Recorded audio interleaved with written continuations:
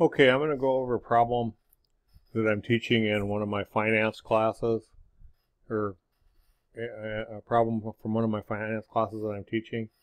And this problem came from Pearson, My Finance Lab. And the book it came out of is Corporate Finance Online by Stanley Eakins and William McNally, which is a very good online book. It's very arranged very nicely for teaching finance. The Pearson product, I believe, is just as good as the Connect product, or they both have their good points. So anyway, this is where I got this book from, and I highly recommend this. This is one of the good products you can use. And so anyway, let's read the problem. It says, Claire's Cosmetic maintains a net profit margin of 9.23% and a total asset turnover ratio of 1.48. Calculate the return on assets, ROA, of the firm. That's the first part. And that says the debt to equity ratio is 36%. The long-term debt is $15,000, and the interest payments and taxes are $4,000 each. The EBIT is $29,000. The earnings before interest and taxes is $29,000. What is the return on equity, or ROE? So that's the second part of the question. And then in the second part it says, note the debt to earnings ratio is constructed as long-term debt in the numerator, rather than sometimes people use different things in the numerator, such as total liabilities or something. And calculate the ratio. And then the third question is calculate the ratio that shows Claire's ability to meet their interest payments, which is called the times interest earned ratio. That's what they want you to calculate. So those are the three things we want to calculate. So for the first part, then we want to calculate the ROA. Okay. So it kind of gives you, it only gives you three things before it asks you to calculate that, right? It gives you the net profit margin, and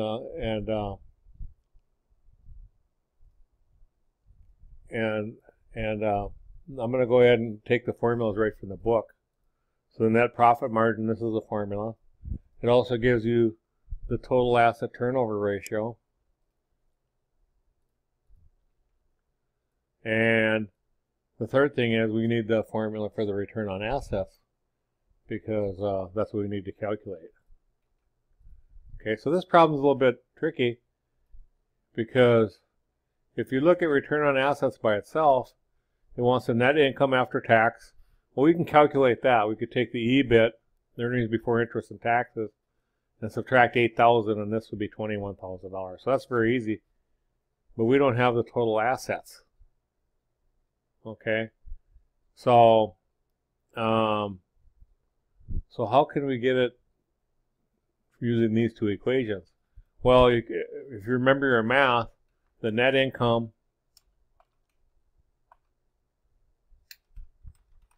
after tax divided by the sales, if you take that times the sales divided by total assets. Let me go ahead and underline this. So if I underline this and underline this, if you take that times, well, this would cancel out, right? And this would cancel out, and you'd end up with, and this is like dividing. If you divide two things by each other, you get one, right? So they cancel out. It'll be 1 times that and 1 times that. So it'll just be net income over after taxes divided by total asset. What happens to be the equation for this? So actually all you have to do, if you look at all three of those formulas, it's just going to be equal to this times this. Okay? And we can go ahead and make that percent. Take it out at least two places. Let me put the formula in here for you.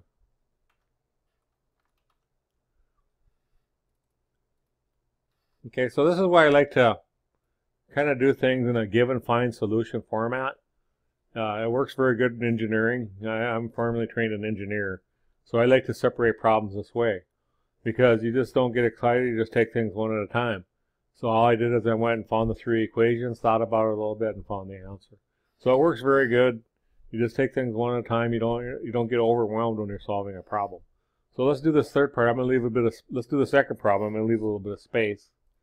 So the next thing is we want to calculate the return on equity. And so let's go ahead and get the return on equity equation.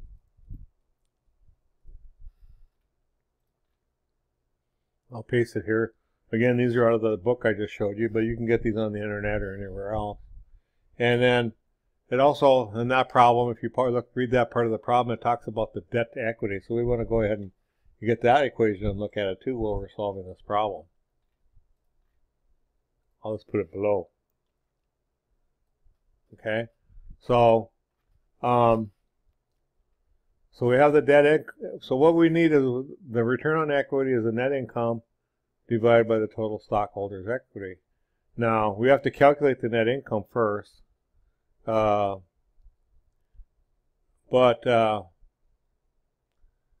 maybe we should do the common stock. So we're going to have to calculate this second. So I'm going to kind of pull this down. So first, maybe we should do the net income. We'll go to the net income after tax. Okay, so it kind of gives us a hint here, doesn't it? It says here, up here, the debt to earnings ratio is constructed with a long-term debt in the numerator. Okay, so that would be like our total liabilities, right?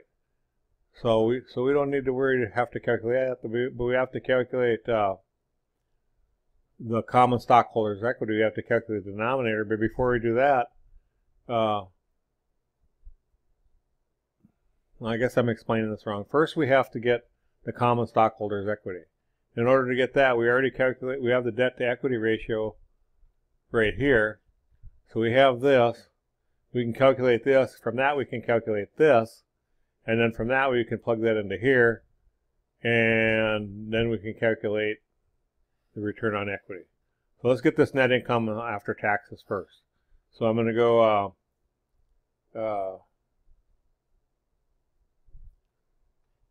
well, the net income after taxes, we just explained that's going to be equal to this minus this minus this. We have that. We're going to need that eventually. And then we know we could calculate the total liabilities.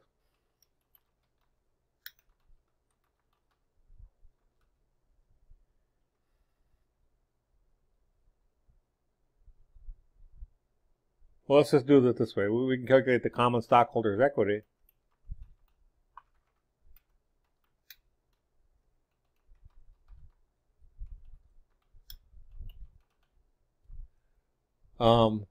So the common stockholders' equity, well, we have that right here. So remember, if I take both sides of the equation times this, I'm going to end up with common stockholders' equity on the left, and it's going to cancel on the right, and then I have to divide. So basically, I have to trade places with this denominator goes over here, and this goes back into the denominator. So, oh, I'm sorry, I'm looking at the wrong thing. We have total liabilities, so you have to swap this with this. We have the debt to equity ratio right up here. So basically, the common stockholders' equity is going to be equal to the total liabilities, which is, it tells here to use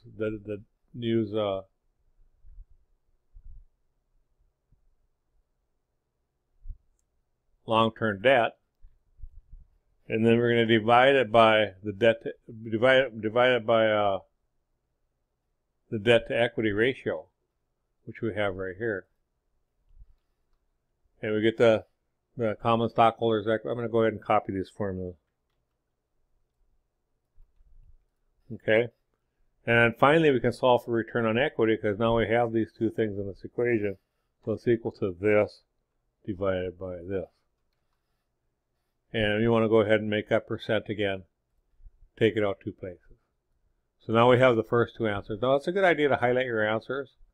And then if you're going to save this, maybe you just come out in a quiz later or something. You could go ROA, ROE, and tie. calculations.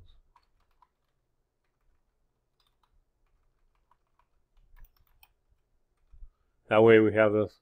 If you save this, you maybe, like I say, use it later on a quiz or whatever. So now I'm going to calculate the tie. That was the last thing I want to calculate. All right, so the tie, we can go ahead and get the formula for the tie times interest earned. And that's the EBIT divided by the interest. So that one's actually pretty easy. It's equal to, we have the EBIT right here divided by the interest payment. All right, and that's 7.25. So that's actually a pretty easy one compared to the other two we did. We had a little bit of thinking, right?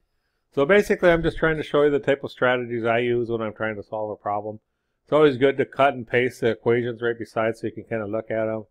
Like this one took a little bit of looking in order to see that this is on the numerator and this is on the denominator. If I multiply the two, the sales will cancel, and we got that, right? So sometimes you have to look at it a little bit, think about it in order to get the answer, okay?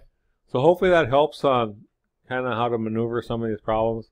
I purposely did kind of a difficult problem because if you can understand this, you'll easily be able to do some of the other problems you have in your textbook. So thank you for watching. If you like my video, subscribe. Like usual, you can just hit on my picture, hit the like button, and that would help me out. So thank you. Bye.